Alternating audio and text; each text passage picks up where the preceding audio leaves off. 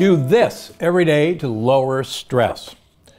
So when you think of stress reduction, you probably picture practices such as meditation, yoga, running, walking outdoors, and green bathing. And while all that is good, that's not what we're going to talk about today. See, the vast majority of our stress inducers actually come from our gut microbiome, which means taking care of your gut is actually one of the best things you can do to keep stress and anxiety and depression at bay. So let's talk about the gut-brain connection. And we should expand on that to the microbiome gut-brain connection.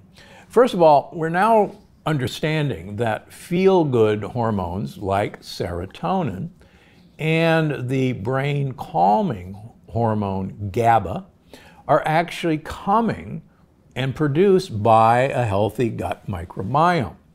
For years, we used to think that these hormones were manufactured in the brain. A few years ago, we realized that in fact they were arriving at the brain from distant sites. And so we thought that they were produced by the neurons in our gut. And there's plenty of neurons down there. But surprise, surprise, we were wrong about that as well. And we now realize it's the gut microbiome themselves that take the precursors for serotonin and GABA and manufacture them. And they are then put into our bloodstream and our lymph and even travel up the vagus nerve to calm our brain and make our brain feel better. Now, anxiety and depression is quite complicated, but messaging from the gut is now getting front and center attention. So if your gut is out of whack, you could absolutely have increased anxiety and depression.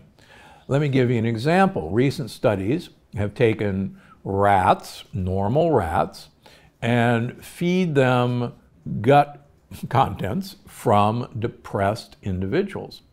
And these rats eating the gut contents of depressed individuals will become anxious and depressed. And you can actually measure this quite easily.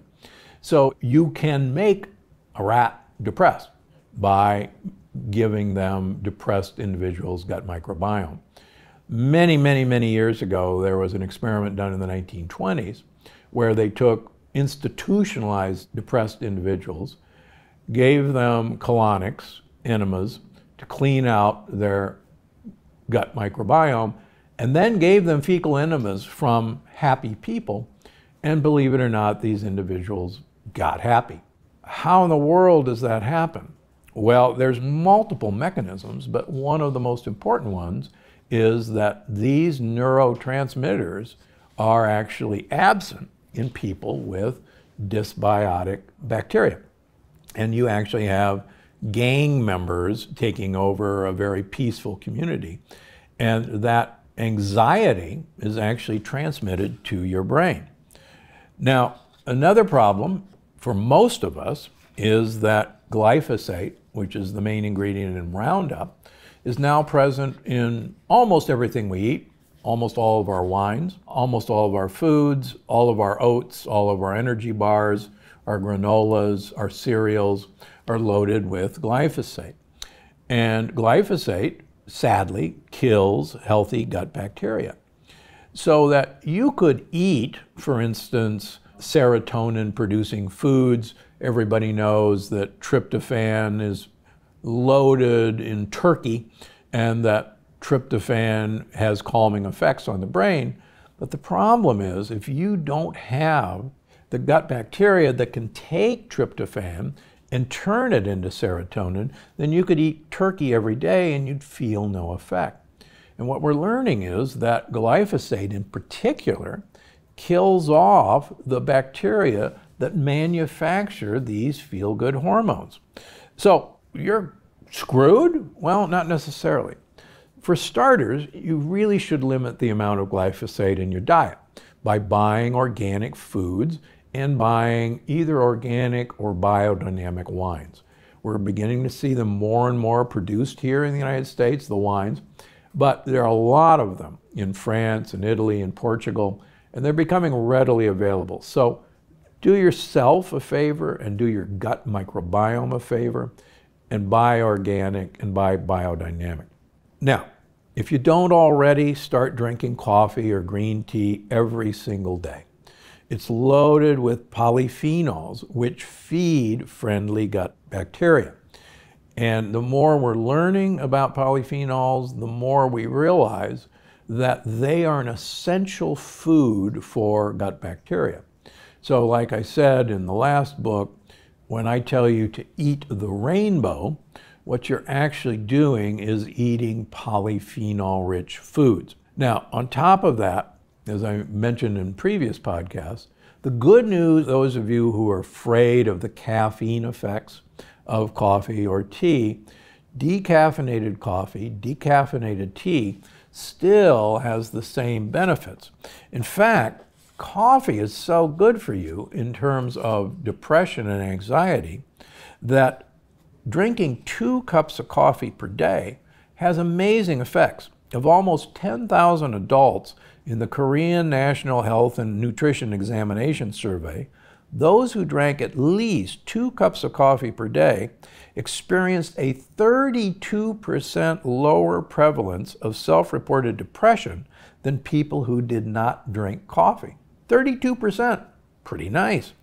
In a study of 14,000 university students in Spain, who continue to be followed right now, those who drank at least 4 cups of coffee per day were more than 20% less likely to be diagnosed with clinically significant depression. Okay, but what about all those coffee drinkers who seem tired, wired, and over-caffeinated?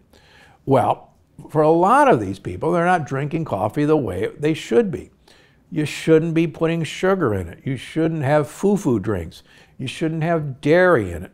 And quite frankly, you really should stop drinking coffee after about 4 o'clock in the afternoon.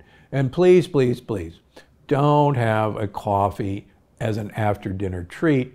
And if you're going to do that, please have decaffeinated coffee. Among other things, coffee can actually dilate your lower esophageal sphincter, which prevents reflux. And if you have a big meal and wash it down with a cup of caffeinated coffee, you may actually experience GERD from that cup of coffee. So just be careful with it. The third thing you should do every day is get enough postbiotic foods. What the heck are those? I've talked about it over and over again, but it bears repeating. Vinegars, fermented foods, raw sheep, goat, and cow's milk products, goat and sheep yogurt, kefirs that are not flavored, goat and sheep yogurts that are not flavored with sugar or fruit.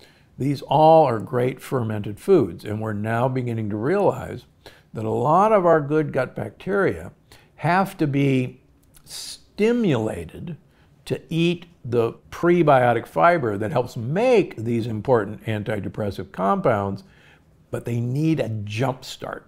And this is research that's ongoing at Stanford. It's research that's been done around the world now.